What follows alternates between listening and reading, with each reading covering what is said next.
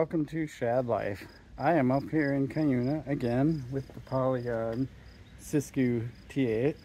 The only difference is I have the carbon wheels on here. And if you saw my last video, you'll see that putting these wheels on here literally shaved 2 pounds off this bike. So this bike was 33.5 pounds. Now it's 31.5 pounds. And it shaved weight in the most important place, which is this outer rotational weight. Someday I'll do a video on that and explain why that matters. It's basically physics. Some people know, but I recently just had somebody ask me about what weight matters and stuff, so I'll do a video on that. But for today, I'm gonna just talk about how the bike rides now that I shaved 2 pounds off in the most important part. I mean, a little hint, I've already ridden the bike around a bit. You can tell because the tires are red. But I'll talk about it and the changes and the differences while I'm out on the trail. But another thing I did is I put this Butcher back on the back, so it has the Specialized Butcher Grid Trail T9 tire on it, which is also a lighter tire. But I'm quite shocked at how good these tires grip. Like, they are so good. Just like the Hans Doms, these are equally as good. Like I've said before, Maxxis is no longer like the tire to have. The Maxxis Minions that everybody's been raving about for the last 10 years or so. Yeah, there's other tires out there that are better. So there you have it. Let's get this out on the trail and see how it rides with the carbon wheels. So where I noticed the biggest difference with these carbon wheels is right here when I'm climbing. It makes climbing a lot easier than with the other wheels.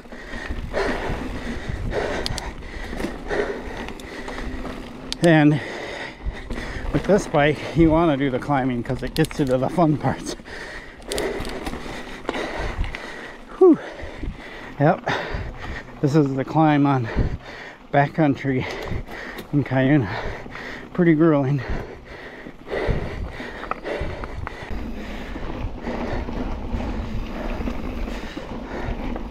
These wheels make a world of difference.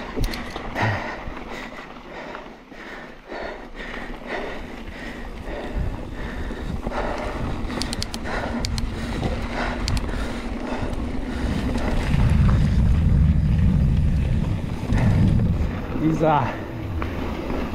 Specialized Butcher tires are amazing. Wow.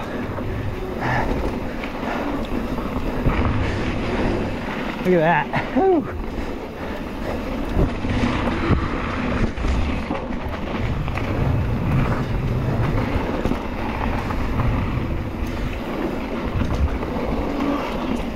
A little bit of brake needed there, but that's it.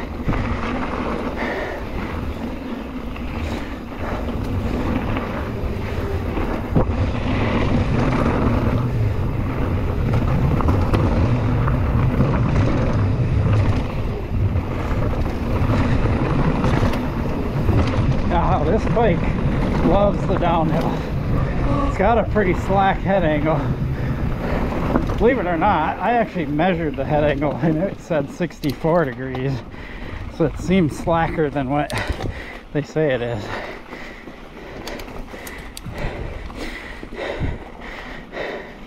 Wow. No, these wheels make a world of difference. It makes this bike more punchy. I love it. Like, absolutely changes the way this bike feels. It actually feels pretty light and agile now.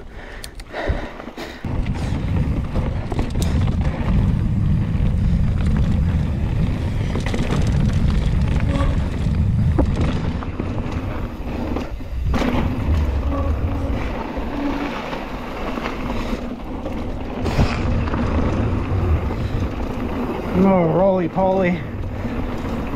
This is a fun bike on this trail, not gonna lie. Whew.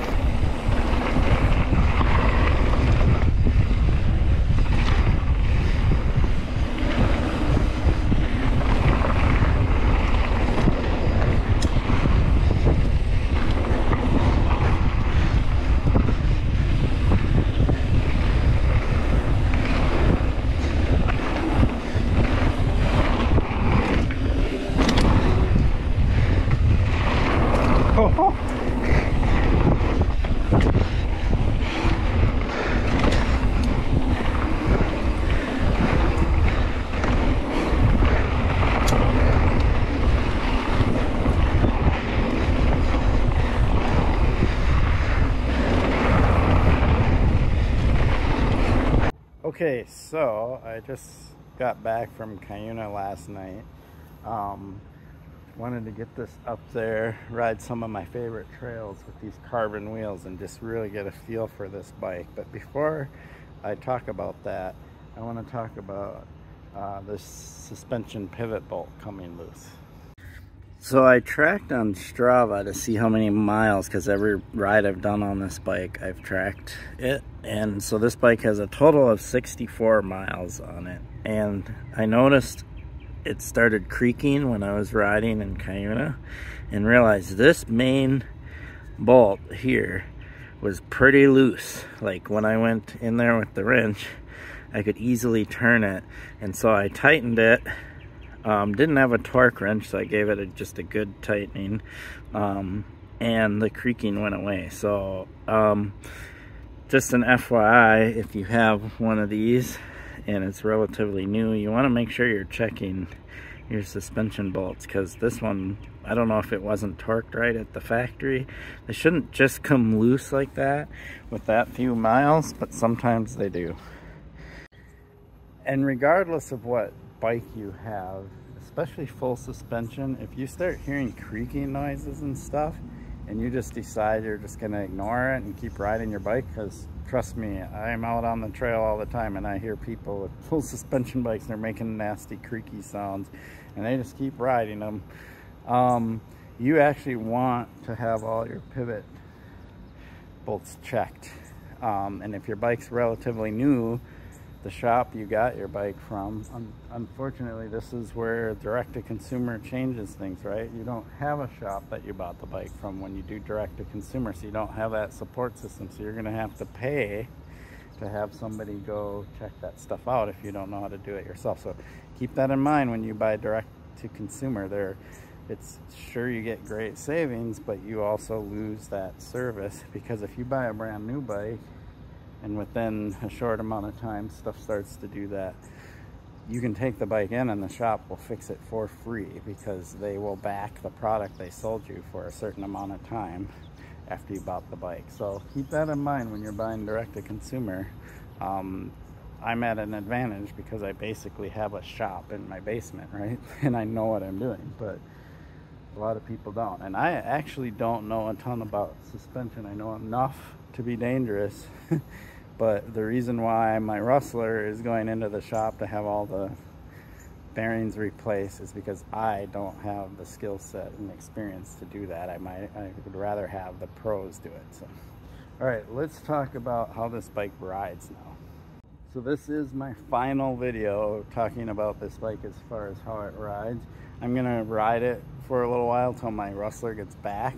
Once I get my Rustler back, I'm gonna sell this back in its stock form, not with the carbon wheels. But I'm only gonna sell it locally. I'm not gonna ship it or anything like that. I just don't wanna deal with that. I don't have the box anymore or anything like that. But I'm gonna sell it locally. Don't know how much yet, but we'll see. So anyway, the carbon wheels are a total game changer as far as like how this bike rides. So if you've watched my video mainly on Monarch, and I was talking about how the bike felt heavy, I mentioned it probably a few times and things like that, that it had some girth and weight behind it. With the carbon wheels, it actually made the bike feel a lot more like my Rustler. a lot more agile, quicker. It was way easier to climb with, like ridiculously easier to climb with. Why would it be so much easier to climb with? Well, because the weight savings is at the outermost rotational part, and if you know physics, that's the most important place to save weight. So carbon rim, aluminum nipples, lighter tire. I mean, literally shaved a pound off of each wheel, and that makes a huge difference as far as like how easy the bike will move forward for every pedal stroke. So if you have heavy wheels, when you put your pedal stroke down, a lot of your energy and power is going into making those wheels rotate. But you have lighter wheels, more of that power and energy is going into propelling the bike forward. Definitely look some stuff up about that, but that outer rotational weight on your wheels is the most effective place to shave weight. So there you have it, 31.5 pounds with those carbon wheels. And again, I mentioned that in the video where I put the wheels on. That's roughly about a $1,200 upgrade, so not cheap. Depending on the brand and model carbon wheels you get, but you know, these I went with bladed spokes, aluminum nipples, DT Swiss 350 hubs, stuff like that. There is a nicer DT Swiss hub, I forget, is it 240 or something? I know it's one of those. And then you can get different engagement levels with the hub. This is the medium engagement hub. I forget how many clicks that is, but it's better than a stock hub, but not the super high engagement hub. So it feels pretty good, so on and so forth. So not a cheap upgrade, but so worth it. Like 2 pounds in rotational mass is a massive upgrade and makes a bike feel completely different. And you won't know, like there's a lot of people out there that ride and they're like, well, I just, you know, if you ride one bike and you're used to it, you're obviously not gonna worry too much about the weight. But when you ride different bikes, or you get on somebody else's bike that's light and you do a couple hard cranks with it, you'll notice a difference, and then it'll kind of open your eyes a little bit to how much weight matters. And I think right now there's a trend of like in the bike industry to say, oh, weight doesn't matter, weight doesn't matter. And I don't agree. Weight does matter. It's always mattered. As long as I've been riding bikes, weight has mattered. So yeah, I don't know if it's because they want to sell stuff at less money and they don't want to put as much effort into making bikes light, or what the deal is, or they want to convince you. I don't know why they're saying that, but it's not true. Weight actually does matter. It makes a big difference in how your bike rides. Sweet. I appreciate your support for my channel. Please like and subscribe. Coffee sip. Peace.